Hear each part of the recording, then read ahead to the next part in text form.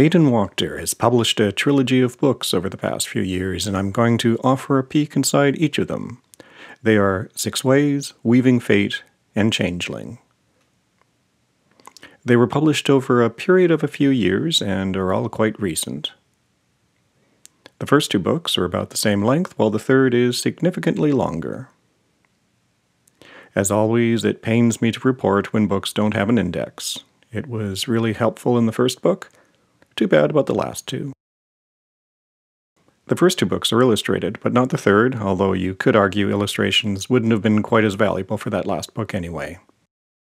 The number of chapters, depending on how you define chapter, varies wildly, as the first book has many morsels of information, the second is more focused on one theme, and the third book's core consists of 55 distinct qualities of a witch, definitely boosting the chapter count. Alright, let's start off with 6 Ways, Approaches and Entries for Practical Magic. The 6 ways of the title represent the 4 cardinal directions, plus up and down. North, south, east, and west are paired with elements, and up and down point to different levels of reality. The cardinal directions have correspondences on our physical reality we can call the middle world.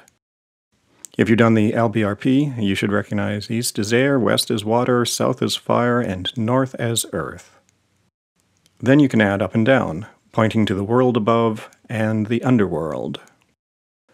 So, this is a reality map. Maps of reality are useful, but inevitably show just part of the picture. These 6 ways make up a map of reality that can help us pinpoint various kinds of the others we learn in Chapter 8.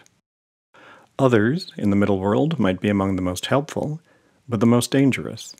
They know the territory, but we can easily trespass on their turf. Others are basically spirits who operate in something Aidan Wachter calls the field. We're in the field, so are non-human spirits, and the field will listen to us.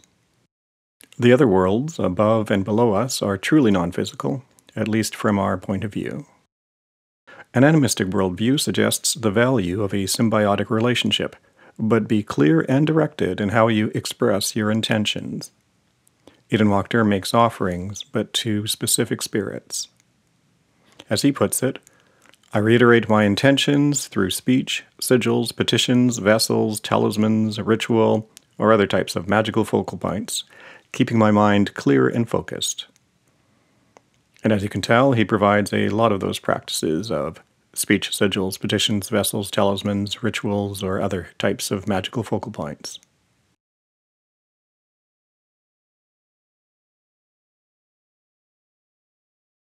So, what do I think? Well, I think it's a brilliant and comprehensive book about dirt sorcery, as Aidan Wachter puts it, that aims to be efficient, unpretentious, and practical. Highly recommended. Not that it wasn't rough going at first. I probably read the book too soon in my magical explorations. Angels and archangels and visualizations, such as the lesser banishing ritual of the pentagram, are relatively unthreatening to my worldview. But the non-corporeal denizens in the middle world, whether spirits of the dead or otherwise, required a bigger jump for me. No fault of Aidan Wachter that I wasn't quite ready to take the leap. After further exploring, including reading Jason Miller's Consorting with Spirits and watching a lot of videos, including podcast interviews, I think I get it more. Again, this is not the author's fault, but a reflection of the route my views needed to develop. In fact, if I could have one book on magic, if I ended up on a desert island, this would be a strong contender for its clear writing, comprehensive coverage, sincerity, and its to-the-point expounding of dirt sorcery. So, again, I really do recommend this book. In a way, Weaving Fate, Hypersigils, Changing the Past, and Telling True Lies is easier to summarize, as it's mostly about writing your future as if it were your past. The idea of hypersigils came to Aidan Wachter when he tried sending letters to himself describing events he wanted to happen. The method seemed to work. So this is a pretty single-focused book, albeit with a generous helping of some background information. As he puts it about his first book, I wrote 6 Ways as a wide-open handbook of highly effective magical approaches covering a lot of ground, or tools, in a small space. As for this book, It's focused on the application of a small set of tools that we will explore in greater depth. There are 3 tools he gets into for manipulating our sense of time: the Black Book, the Fever Stone, and the Corridor. With the Black Book, the user journals a hypersigil, which helps to reinterpret the past and create a particular future. Meanwhile, the user imagines a corridor of endless possibilities and checks some of them out to see if they're a good fit, and to reinterpret the past. Finally, there is the Fever Stone. The user starts with a physical stone and consecrates it, then uses it to help get rid of the psychic baggage of genetic and spiritual ancestors. Part of the process takes place in a visualized or otherworld temple. The Fever Stone practice in particular was communicated to Aidan Wachter by spirit allies.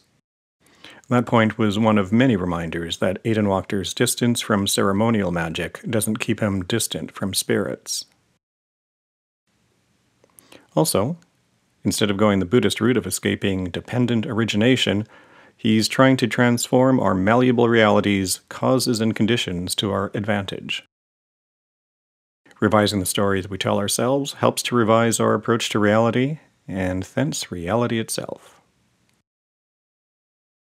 Aidan Wachter quotes the journaling of a perhaps imaginary sorceress as X explores possibilities, sees what results manifest and how she feels about them, and then changes direction. Although firmly practical in aim, Aidan Wachter opens the book with background chapters on his philosophical approach in a longer form than he could in 6 ways. Since I haven't tried the practice he describes, I can't say much about its personal effect on me, but this is a book I do want to return to, not just for the hypersigils, but for Aidan Wachter's philosophy. As for the title and cover illustration, Aidan Wachter points to a passage from another writer, Jan Fries. In Nordic philosophy, fate was considered a weaving that was influenced by all living beings. People could influence fate and shape it to some extent, which is a long way from the fatalism which requires people to sit still and suffer. And yes, sideways is spelled properly. It seems to refer to Seidr, S-E-I-D-R, a form of Norse magic. So back to the Weaving Fate book. My verdict? Solid writing, intriguing ideas, lots of rituals, and an extensive look into the author's philosophical background make Weaving Fate a book I want to explore in a lot more detail, sometime soon in the future past. And here's the latest book, Changeling, a Book of Qualities. The core of the book consists of 55 qualities of a witch, with each quality accompanied by questions, practices, or both. The author's spirit allies came up with the title and topic of this book. Aidan Wachter thinks Changeling is a nod to that feeling of otherness so many of us have. About witchcraft in particular, he says it's a practice of resistance to the control of mind, action, and belief by outside forces. The witch is fully aware of their own agency, sovereignty, and right to choose their path. Aidan Wachter likes to emphasize practical magic over philosophizing, though he's pretty good at the philosophy bit too. Importantly, practical magic doesn't mean it's just about material gain, it's also about self-improvement. Otherwise, we're ruled by our own impulses and consumed by our less inspired of emotions, such as fear and anger. After the Book of Qualities and its 55 points, there's a pretty long praxis section for more skills and practices not discussed earlier. For instance, he talks about invoking elements, spellwork and practice, written charms, enchanting a ring, and creating a talisman. It's probably helpful that the author used to be a talismanic jeweler. Aidan Wachter's general approach is to believe spirits or spirit-like powers are at work, and even if not objectively true, it can be useful for you in your work. And by the way, the author in fact does believe it to be true, for his purposes at least. So all of his books are well structured and well written, but there's something particularly useful with how he organized Changeling, with the 55 qualities at the core and more practices at the end. So I'd be inclined to suggest reading the books in this order. Start with Changeling, proceed to 6 Ways, and then try your hand at Weaving Fate. Though if hypersigils really intrigue you, feel free to start off with it. As for getting more information, he's a great interview subject, so I suggest just going to YouTube and searching for his name. He's closed his social media accounts and pared down his website, so for now you'll likely have to rely on material that's a little bit old, but not radically so. And that's it for my quick look at Aidan Wachter's trilogy of fabulous books on magic and witchcraft. Your comments are welcome.